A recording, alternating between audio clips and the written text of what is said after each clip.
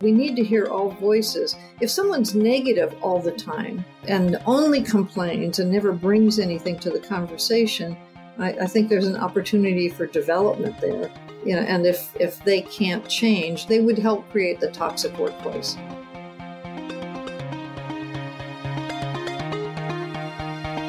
Hey everyone, it's Amy Lynn Durham, and you're listening to Create Magic at Work. Create Magic at Work is on a mission to equip senior leaders with tools they need to be a true quantum leader and actually understand what that means. Improve employee engagement, retain top talent, and transform your workplace culture to have less drama and stress. So let's start making magic. Hey everyone, welcome to another episode of Create Magic at Work. Today I have a special treat for you because my mentor, one of my mentors, has agreed to be a guest on the Create Magic at Work podcast, and it's Dr. Judi Neal. A lot of you, I'm sure if you've been listening to past episodes, have heard me reference Edgewalkers, and a lot of you have reached out to me saying, I think I'm an Edgewalker.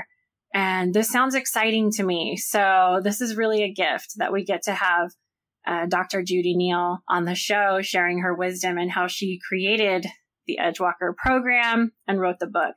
So a little bit more about Dr. Judi.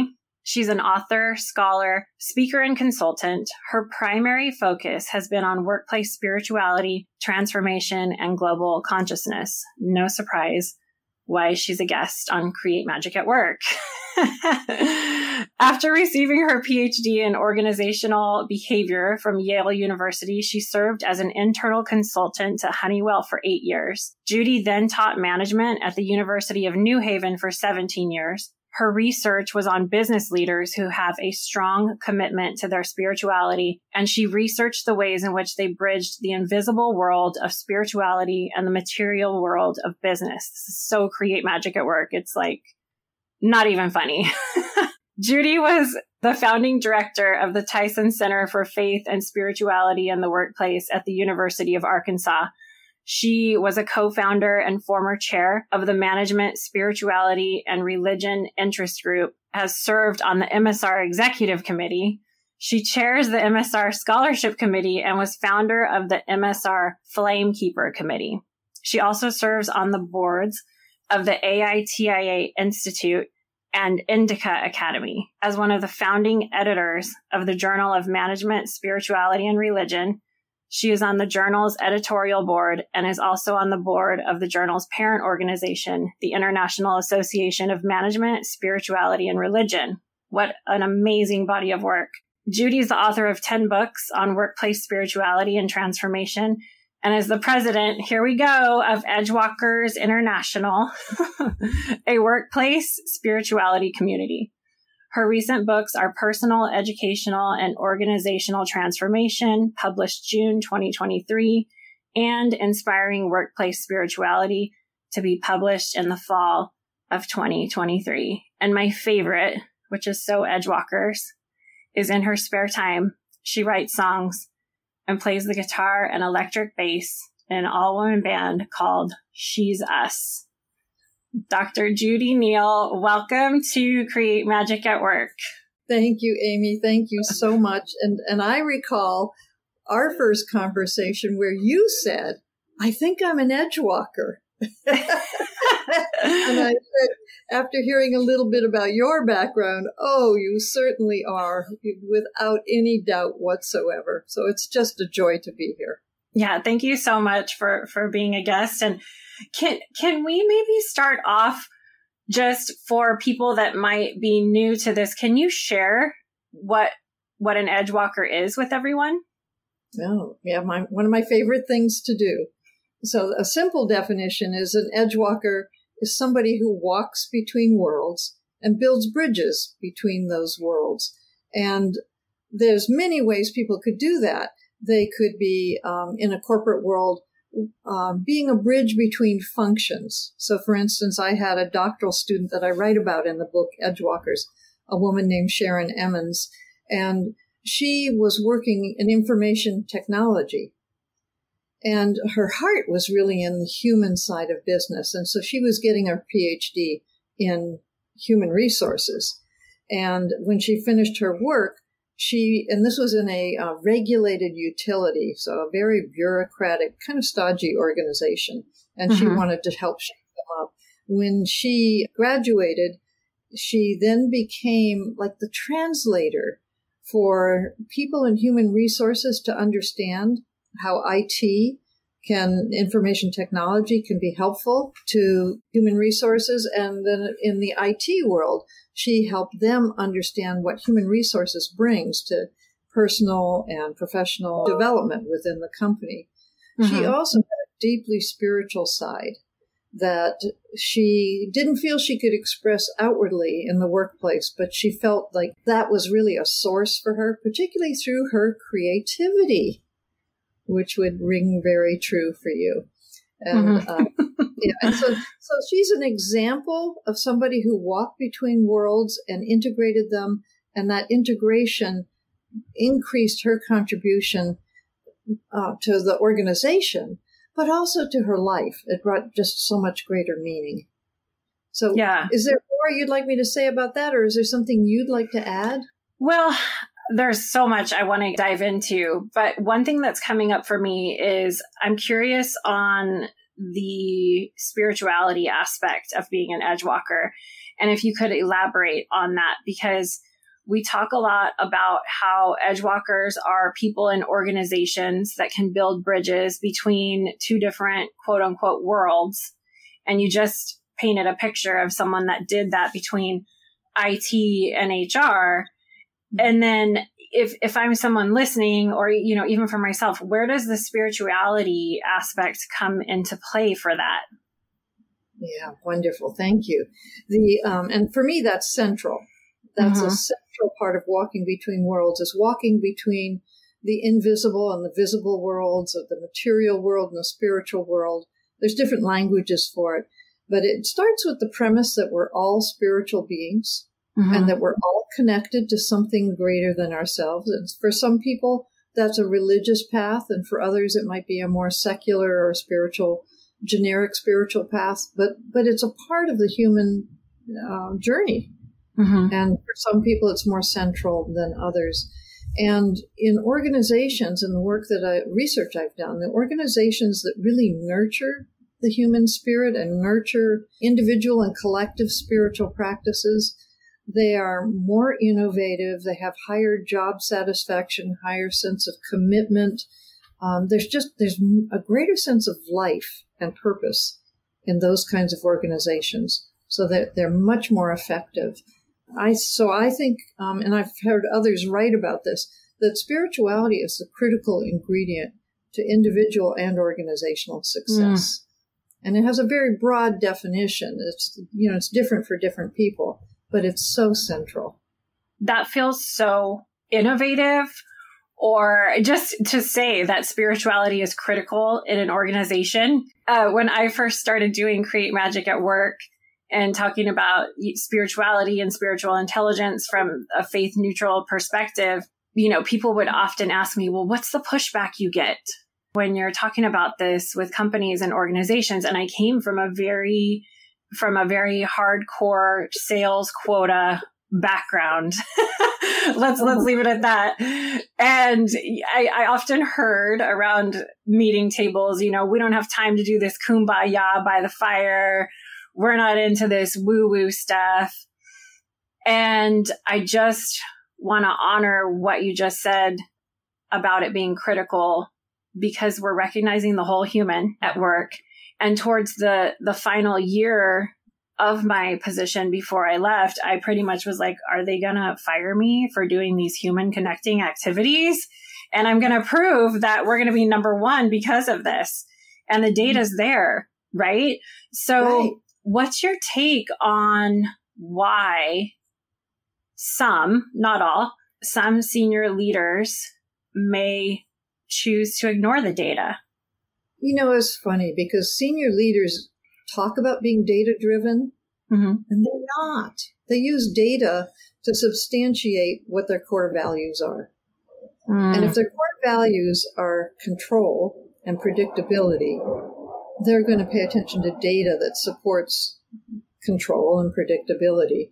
And if their core values are innovation and creativity and meaning and purpose, then they'll pay attention to the data that supports that. But really, it doesn't come down to data. It comes down to what are your values and what's your view of how the world works. Mm-hmm. And I would be willing to bet that at some point in their lives, they have an opportunity to wake up to something greater than they've currently experienced. I interviewed a lot of leaders who had really committed to a spiritual path after a period of time. And I asked them, was there an incident or a time when that became central for you? And for all of them, there was some critical incident that we could call a wake-up call. So it might have been the loss of a job. It might have been a divorce, being confronted with a serious illness. There's these crises that happen in all of our lives. And for some, we can really see that as a wake-up call. Until that happens, no amount of data or convincing or arguments are going to help. There's a wonderful example of a hospital, and I'm actually forgetting the name of it right now, but Lance Secretan in Canada was the consultant to this hospital system, and they had built in spirituality at every single level, all these wonderful programs, and had a very spiritually centered CEO. The CEO was replaced. And oh, by the way, the organization had grown and was profitable and, was doing extraordinarily well. And this new CEO came in and said, I'm cutting down all these programs. And then the profitability went down. The best people left.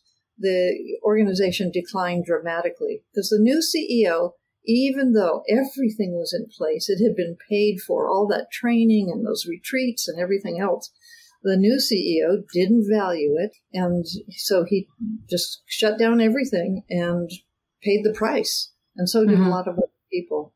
Well, that's one of the heartbreaks of the way organizational change can happen.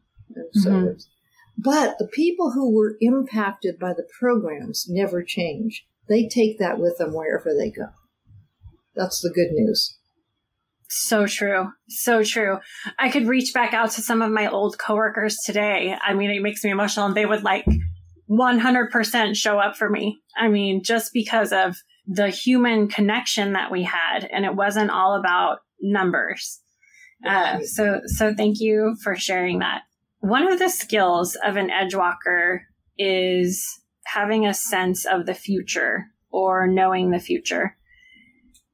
And I want to talk about that for a little bit, because when I have clients, or when we see clients that score really high, there's also some shadow, right, that we should coach on as well. I've talked about that in some prior episodes here at Create Magic at Work, the shadow of scoring really high and things.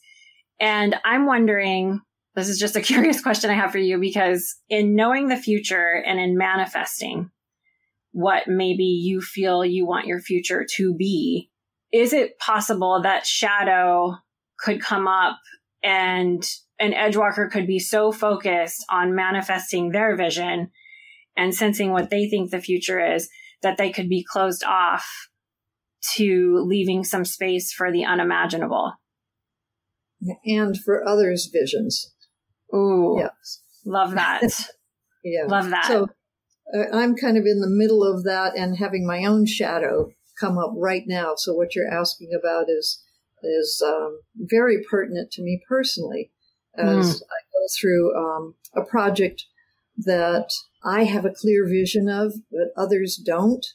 And then it's very easy for me to then get into judgment about why can't they see this, or why can't I have more of a voice in this?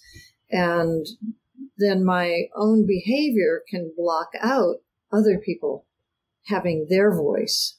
And, I can start to try to ramrod something through, because I also have a sense of urgency about it. And so definitely there can be a shadow side to the knowing the future, because it's like I really feel like I've been called to a particular project and shown all the steps and where the information is and where the relationships are, and I want to move it ahead. And I have a funder who's going to support it if I do something now. If I wait too long, I can lose the funder. Mm-hmm. So there's, all this drive to get things done, and people's feelings are getting hurt. And, I've got to look at my own judgment about others. So I see the future. I try to make it manifest it. And wherever my own ego is taking over, I cause harm. Mm. So it's something for me to seriously look at, and that other leaders can look at as well. That when we don't have that human relation connection that you're talking about, if there's not a trust in others, it's like I totally trust myself. I know I've got the answer. I'm, ego driven about this. And then others feel like, oh, what are we, lackeys? Are we just pawns in your game? I'm exaggerating to a great degree, actually. It's not that bad. But, I could see where that could happen because someone with a clear vision comes in and doesn't give room for others. Yeah, so insightful. So what would be a moment that we recognize we're not leaving room for others to share vision? They'll tell us. Okay. If there's enough psychological safety, right? Right. Yeah, you're right about that, because there does need to be a real sense of trust to be able for everyone to speak their truth and to push back and confront a leader. And if a leader is not getting any pushback about anything, then in a way, what do they need everybody else for? Yeah. Right. Should be getting some pushback does show a sense of trust. That was so good. Getting pushback shows a sense of trust on your team. I love that. There's some healthy communication, even though as a leader it could be uncomfortable. Yeah. And as a leader, we have responsibility to sit in those uncomfortable moments and put our ego aside and really try to operate from our inner wisdom and inner compassion in those moments, because that's what's going to create that vision and that passion and that innovation, and not be like the story you shared before where the one CEO took over and cut everything. I mean, it almost sounded like cutting the soul, right? And then people... That's a beautiful way to say it. Yeah. And then people... Yeah. And that's why people say they're going to a soul crushing job, or they use language like that, because it's really indicative of what's really happening.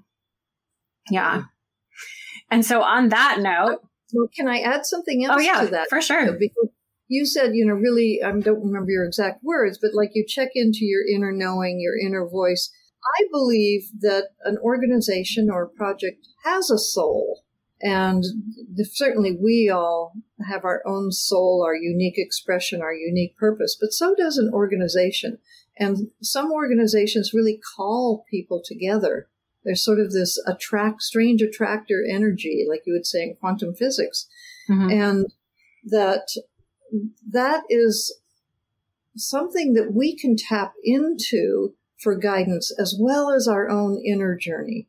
What is the inner soul or the inner journey or the inner purpose of the organization? Imagine it as an energetic entity and call it in, or say a prayer to it, or ask for guidance. That's one of the things I'm in the process of doing right now, is saying not only what is my calling, but what is the greater calling that other people with me are committed to? And then what's my piece of that? Give me guidance. Show me the next steps, at least. We never know the full path, but we always know the next steps if we ask. Mm-hmm. I was just talking to somebody this morning that said something right along those lines, that then just that next step kind of shows up that you can step on visually. And it was that same visual, I guess. Yeah. Yeah. I like that too, that a company has a soul, because it's a collective of people energetically. And what kind of energy do you want to collect? And I think that by default, people that want to do work for the greater good will be attracted to these types of organizations over maybe the other types. And then I think the system will just by default kind of morph into one that operates from a higher consciousness and takes human-centered workplaces seriously. And there's so much, just the success of Create Magic at Work, the podcast and everything like that, like so grateful for. So that's in the work that you're doing and how many people are, oh my gosh. I had a colleague the other day say, I had somebody tell me they think they're an Edgewalker. And I didn't really, and they had heard the Create Magic at Work podcast and hadn't put it all together. And I was like, oh my gosh, for some reason it's really resonating. So do you feel like it's really resonating right now or at a higher level than before? Oh, clearly, very, very clearly. Yeah. And, there's one way to look at this is what's going on in the world. And there's a chaos and turbulence and unpredictability. The world is in the midst of transformation. It's very uncomfortable. And in order to evolve, those on the fringe of organizations or the edge of systems are the ones that can see the bigger picture and are called to help systems evolve. So they're not in the center. Those in the center want to hold the organization as stable. Those on the margins, the marginalized, the edgewalkers, are the ones that are the change agents and can see where, at least that next step that we just talked about, they could see where the organization needs to go or where their work needs to go. So from that perspective, I think that's happening. I also think in general, humanity is evolving. Evolution is a part of nature. And while we're in the midst of some very difficult and dark times as humanity, these kinds of crises do give us the opportunity to collectively evolve. And for instance, with climate change, we all have to contribute to the turnaround of the devastation that's happening with climate change, whether it's something small like turning out the lights or something big like becoming an activist or joining a sustainability organization or whatever it might be. It doesn't matter. We each have to collectively do something. So I think that's another force that's really helping Edgewalkers to want to find each other and want to support each other and support the changes. And I've been doing this work for 30 years, so I'm hoping that some of it has rubbed off somewhere. And as you know, the latest work on archetypes of change is really resonating with organizations. And because of all these changes that are happening, and how do we change our mindset about change? And what is the role of spirituality and consciousness in helping us to transform to higher levels for the sake of the greater good? Mm-hmm. Mm-hmm. Yeah. What would you say to someone listening that feels like they're an Edgewalker? This has come up multiple times with different people. Just recently, I interviewed Paul McCarthy. He started his business called The Fired Leader. He feels he was fired multiple times for actually doing his job, and he calls it disruptive leadership. I've had other people reach out feeling like they're being iced out of their organization. I can't think of a better way to say it. I'm just using my old school terminology, iced out. Or quiet firing. That's the lingo on LinkedIn. Is there some form of wisdom or encouragement that you could offer those that feel like they're Edgewalkers, but feel like they're getting iced out of their organization? The first thing I would say is try to stay in and try to make a difference. The easy way out is to quit and go do your own thing or join a more enlightened organization. But the fact is we need Edgewalkers in the more soul-damaging organization. Otherwise, those organizations are going to die. Mm-hmm. And so if it's possible, find a way to stay in, find your fellow Edgewalkers, find ways to support each other, have a spiritual practice, find a spiritual community, whatever you can, unless it's starting to affect your health and well-being. Mm-hmm. And then get out fast. It's like that's when your body starts to tell you this isn't working. You need to pay attention to that. And then the choice is, where do you go next?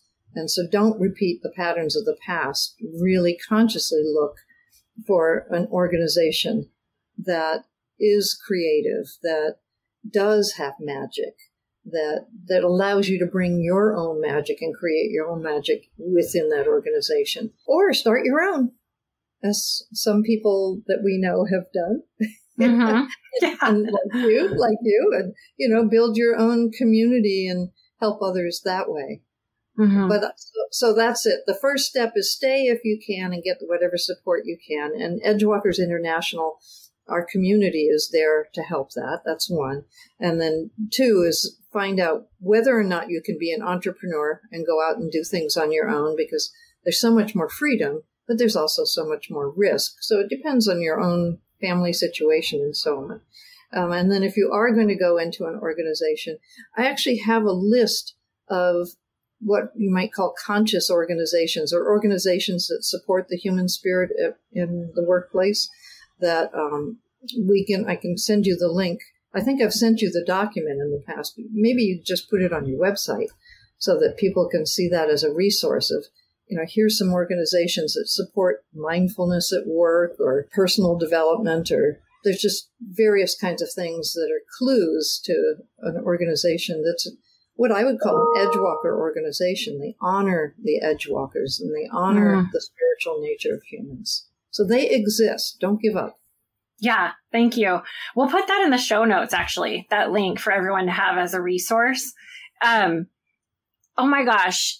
And just referencing that at the end, that's what I was thinking. The other call is for organizations to make room for Edgewalkers, make room, have that carved out, that we have this piece, if you're looking at all the archetypes of change that you were referencing, and we have room for Edgewalkers here because they're a part of the company.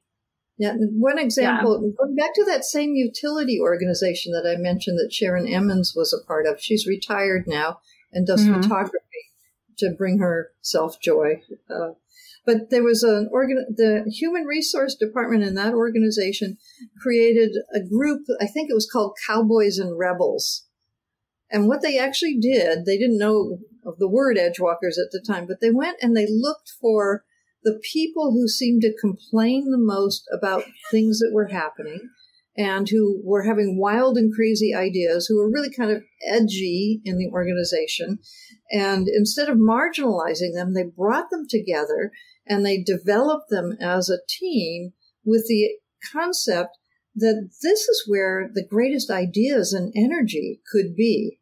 And so they helped that organization transform from the regulated, bureaucratic, I'm never going to change kind of organization to a deregulated, innovative organization that could respond to the times. So they actually institutionalized their Edgewalkers.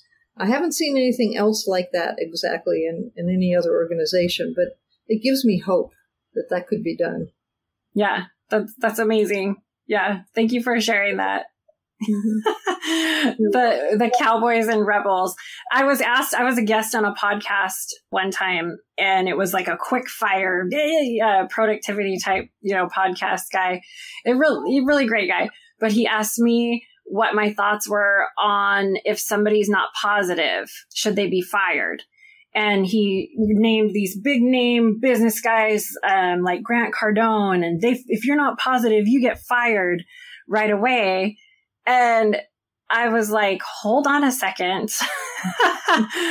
This is toxic positivity, right? If people don't have a voice, if it's not ego-induced drama, if they're just sharing feedback, you can't shut down everyone's voices, because then no one has a voice anymore. And then as a leader, you're surrounded by everyone that's just telling you what you want to hear. And then you collapse. This is probably not the most, politically correct thing to say, but I think of like celebrities that surround themselves with people that just tell them what they want to hear. And then all of a sudden they go down this journey of plastic surgery and they pretty much lose their face. And I think of that as like a company analogy, right? If you're not going to allow for people to have a voice and have that feedback, then you might end up without a face down the road. Yeah. Well, and you're also pointing to where is the authentic self, that somebody can be their authentic selves wherever they are and not have to put on a different face in the organization, not put on a mask, but be themselves. And then, one of the archetypes of change in the Edgewalker model is the guardians. And the guardians are the ones that look for what's wrong and where things could go wrong, where harm could be created. I would certainly want, in any organization, the guardians to have a voice. For instance, preventive maintenance is a function that's a guardian function. They're looking at where could things break down and how do we prevent that from happening beforehand. And so there's the human side of that too. Where could human breakdown happen? How do we prevent that? Where are the conflicts that we can get at early in the stage and find out what both people bring to the conversation? It's basically a form of healing. Mm-hmm.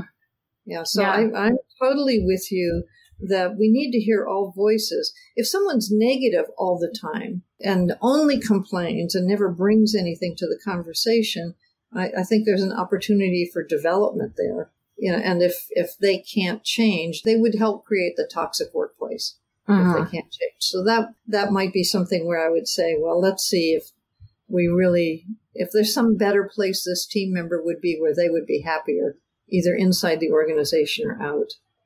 Because that complaining and that kind of negative energy can bring everybody else down. So you want to avoid that too. The Buddhists talk about the middle way. So I think that's what you and I are pointing to is what's the middle way? Yeah. Thank you. So a couple of months ago, I met up with you and I, before I pull a journal prompt card for everyone, I want to touch on one more thing, which is a quality of an Edgewalker. And I was really reaching out to you as a mentor and going through sort of a personal crisis of faith. And you named something while we were in session and you said, "Are you exhausted?" I'll never forget this. I remember it forever. You said, "Because everything you're saying to me feels tired." I don't know if these were your exact words, but you said feels tiring. And an Edgewalker quality is playfulness. And you really gave me a call to look at things in a more fun and playful way in what I was doing. And I found I was compartmentalizing my work and home, like, let me finish work so I can go home and play, rather than incorporating some of that playfulness. And I know this, right? We just all, like, I love the other thing you say is we're all on this journey together. And I needed that reminder. And I see it in clients all the time. So how can we recognize when we need more playfulness in our lives, and how can we cultivate that more in work and at home? I remember that so well. And I remember your face lighting up when we started to explore ways of having more playfulness in your work. And actually, it's what you preach, and it is how you live. It was just that you're being called to the next level of evolution around that. And we have an instrument, as you know, because you're certified in the Edgewalker profile, to use that in your coaching. And I thank you for all the ways that you do that and promote that. And when I look at sort of the overall patterns of how people respond to the 5 qualities and 5 skills of an Edgewalker, playfulness being one of them, most of the time, playfulness is the lowest. So in a generic way, most of us need more playfulness in our work and in our lives. That we're stressed, we are exhausted, we're overwhelmed, and we are not nurturing our souls enough, however that is for each of us. And it's unique for each of us. Although the other pattern that I've seen in people I've coached is the thing that most nurtures people when they're depleted, stressed, overwhelmed, is being in nature. And you can, I say playfulness, but it's really a bigger thing than playfulness. It's a spontaneity. It's being alive in the moment. and doing what brings you joy. And so playfulness can be a moment of just going out on your back deck and overlooking your yard and watching a bird come by. And it doesn't take a lot of time. Most of us don't have a lot of time. Or just if you're visual, you might look up the latest cartoons online, or just some little thing that shifts your perspective for a moment. From a brain science point of view, playfulness wakens up the whole brain. The right brain, the left brain, the corpus callosum all become integrated. We're smarter when we're playful. So it's actually a good thing for work, but it's usually stepping back from the computer or the Zoom meeting or the document we're working on and going and doing something really different, even if it's only for a minute or two, and then coming back with more of a fresh perspective. But I also think it's very valuable to take longer times of playfulness to readjust our view of the world, not just our view of those particular moments we feel stressed. So I just got back from 2 weeks of being at a folk festival, because playfulness for me is music. That's one of the ways I just have so much joy and creativity and laughter and connection to others. So I spent 2 weeks at the folk festival in Kerrville, Texas, and it was so renewing and centering, and I feel much more balanced as a result of taking that much time off, hardly answering any emails. So, I recommend those 2-minute retreats and those 2-week retreats, if you can figure out how to make that happen. Thank you. So good. So good. You reminded me of Dr. Angelise Arian. She studied the cultures around the world. She said in shamanic societies, if you were down, or sort of how I described I was feeling, they would ask you, when did you stop singing? When did you stop dancing? When did you stop enjoying storytelling? When did you stop being able to sit in silence? I'm ad-libbing it, but it reminds me of all of that. Those are all great reminders. Absolutely. And I would turn them around and say, when are you going to start singing? When are you going to start dancing? When's the next time you're going to be silent? And so on. Make Love people it. commit to action, even if it's yes, only the coach. Exactly. Yes. Yeah, yes. exactly. When are you going to, yeah. I'm going to start pulling a journal card for everyone. But I was going to say I have a little rescue dog that my boyfriend rescued in the middle of the freeway. And he is like the #1 fan of anyone singing, playing the guitar. He just comes and sits around and soaks it in and listens and wags his tail. I've never had a dog that does that before. So you just reminded me of, his name's Lucky, because, he was rescued in the middle. So I'm going to, yeah. Lucky dog. Our #1 fan, and I don't have the best singing voice, but he thinks I do. All right, I'm going to pull a journal prompt card from my Create Magic at Work journal prompt card deck. We're going to get a message for you and for everyone listening today. Let's see what we get. Oh, wow. So we got integrity. Ooh. So interesting. We've never gotten this year. And we're talking about organizations and all of the other things. So no surprise this came up. The affirmation for everyone listening is, I make sure to carefully plan my work and always deliver what I commit to. So Dr. Judi, if you could just help answer this question, it can maybe bring some wisdom or insight to other people listening. What tasks? Oh, this is so Edgewalker, because one of the Edgewalker skills is focus, right?